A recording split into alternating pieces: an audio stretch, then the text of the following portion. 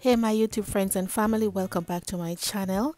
In today's video we're going to be making some Jamaican style salt mackerel rundown. So if you are new to my channel, please go ahead and join the family by hitting that red subscribe button. And to my returning subscribers, welcome back, big up on yourself. Thank you all for coming back each week to watch my videos. Today I want to give a shout out to Roxana Knight. Thank you for always watching and commenting, and also Kathy Chin. And also I want to give a big shout out to Marie's Kind of Life. She's also a YouTuber. You can go over and check out her channel as well. I will leave her link in my description box.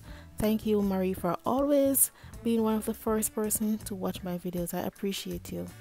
Alright, so now that I'm done with the intro, let's get into the video. So to start off, this is the salt mackerel that I'm going to be using. I have this other one that I ended up adding later on, but I ended up boiling it separately because I just wanted to use one parcel, but after I boiled it I realized it wasn't going to be enough.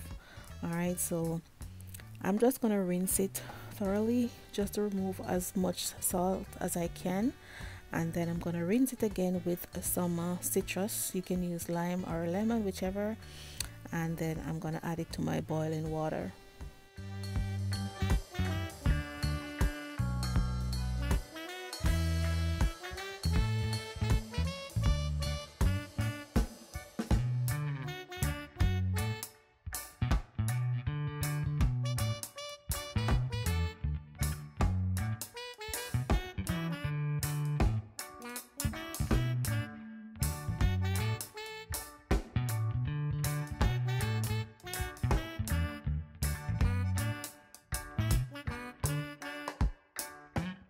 So now that my mackerel is clean, I'm going to add it to my pot of hot water, and I'm going to allow this to boil for about 5 minutes because I'm going to be boiling it in the coconut milk, so you don't necessarily need to boil it for a very long time, otherwise it's going to get really soft.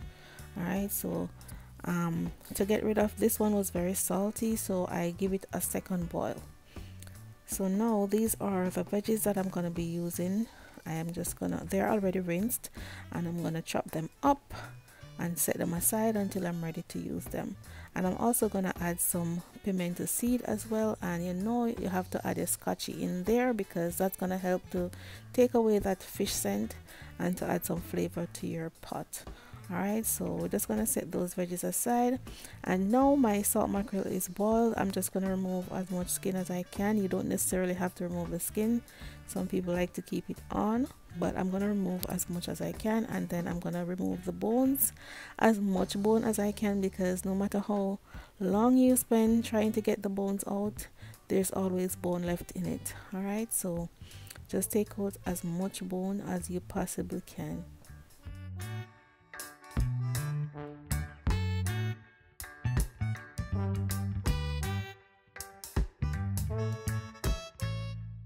So after removing the bones and the head, as you can see, this is all I have left from the salt mackerel, so that is why I ended up doing some more separately. So the next step is boiling your coconut milk, and you want to boil it for about 10 to 15 minutes, just until it starts to form a custard and the oil starts to form. Then you're going to add your veggies and allow that to cook down a little before adding your fish. So there's another way that you can do it. You can saute your veggies separately in some oil, but whenever I do it like that, it gets too greasy.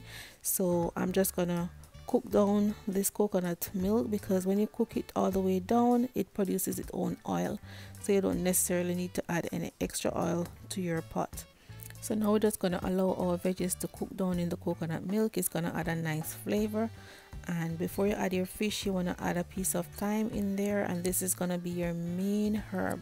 Alright, this is going to add a lot of flavor in your coconut milk. So now we're just going to give this a couple minutes so that everything can get to infused properly, and then we're going to add our salt mackerel. So if you want to add tomato, you can go ahead and add that. I personally don't like tomato cooked down in coconut milk. If I'm cooking my salt mackerel differently, then I would add a lot of tomatoes, but when I'm making the rundown, I don't add any to mine, but it's totally up to you. So now I'm just going to go in with my salt mackerel, and I'm also going to add my remaining coconut milk, and I'm going to add about a half a teaspoon of black pepper, And remember, when you're adding seasoning to anything at all, it all depending on the amount. I may add a half teaspoon of black pepper, but if you're making less, then you won't need that much, and if you're making more, then you know, adjust it and add more. All right, as well as you can just crush some of your pimento seed and add it in there instead of the black pepper. So I remember in 1999, my then baby father, who is now my husband, brought me my first plate of salt mackerel rundown. I don't know if he remembers, but we were both working at Sandals, and he brought me my first plate. I was sitting in the lunchroom, and I was like, man, this tastes really, really good. And yeah, I fell in love with salt mackerel rundown ever since. He preferred it the other way, where you cook it up with the tomato and stuff, but this is like my favorite way of having salt mackerel. So it's been 5 minutes now since it's been cooking, since the fish has been cooking down. I'm just gonna taste it to see if everything is good, and after tasting it, I realized it could take just a little bit of seasoning, so I just add a little bit of fish seasoning just to add a little bit more flavor to the pot. And I'm also gonna pump up my stove to high heat, and I'll cover this down for another 2 minutes until it's nice and custardy on the top, and then I'm gonna turn it off. So yes, my friends, the pot has landed. It's time to eat. I prepared some flour dumplings, some cornmeal dumplings, some roasted sweet potatoes, some white yam, but this pairs very well with green bananas if you have. I didn't have any, so yeah, it's time to eat. Thank you all so much for watching. If you enjoyed this video, please give it a thumbs up, and yeah, stay tuned for more amazing videos right here on Howwerowe Cooks.